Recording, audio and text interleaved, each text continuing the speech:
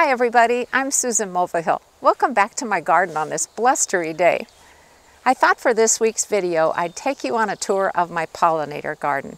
My husband and I put it in last year in May and it is really coming along. It has been such a joy to watch it grow. So the process we went through to create it is this. We took some really long garden hoses, hooked them all together, and mapped out what we thought the shape of the bed should be. Then we went indoors upstairs to get sort of an overhead view of it, made a few little tweaks here and there, and decided, okay, yeah, that's the shape we want. Then we took out the sod in this area, which is never a fun job. We had a little bit of soil brought in to make up the difference since the sod was gone. And then we started planting, which of course is always my favorite part of the job.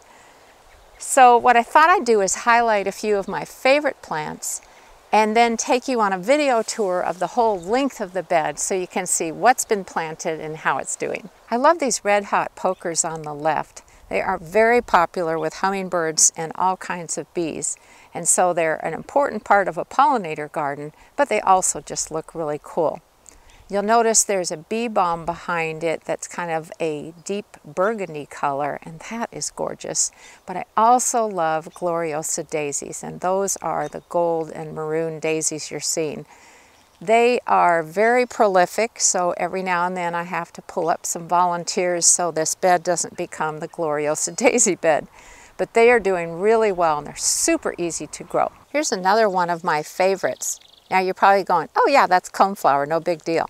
Well, this is a native coneflower called Echinacea paradoxa, or Bush's coneflower. And these are going to be very popular with the bees, with butterflies, even the hummingbirds check them out a little bit. And I just love their bright colors. While we're on the subject of coneflowers, how about this one? It's called Purple Spoons, and it has very unusual petals.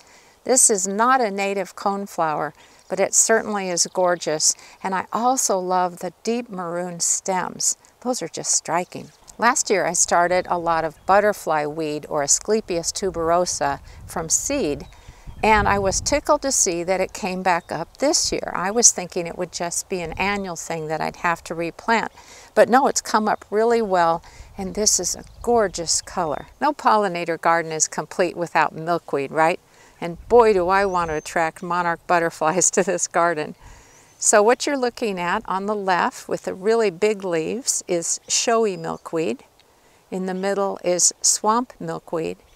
And on the right with those little thread-like leaves is whorled milkweed. All of them are doing really well. They've been very popular with tiger swallowtails, but I really, really want to see some monarchs. Now you saw these plants at the beginning of the video, but I really wanted to highlight them.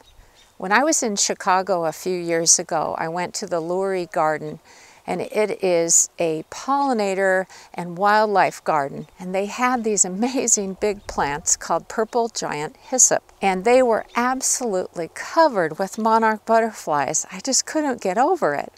So I decided I wanted to try some here. Now they are not native to the inland Northwest where I live, but I thought it was worth trying to see if they would grow here. They are very hardy, they are pretty drought tolerant, and so both of those were my criteria. They are just starting to form blooms at the top, and you can see how tall they are. I'm 5'7", and they're getting pretty big. So we'll see how they do. But I just keep remembering those lovely flowers covered with monarch butterflies. And so it really is my dream to see them on these plants. One other thing I wanted to mention is that this spring I planted a wildflower mix from American Meadows. They have all sorts of seed mixes that are for different areas of the country. And boy, have the plants come up. It's a lovely mix of all kinds of plants, and so it's going to be great fun to see all of the flowers and just the different textures of the foliage. So I'll have to give you an update on that once they're blooming more.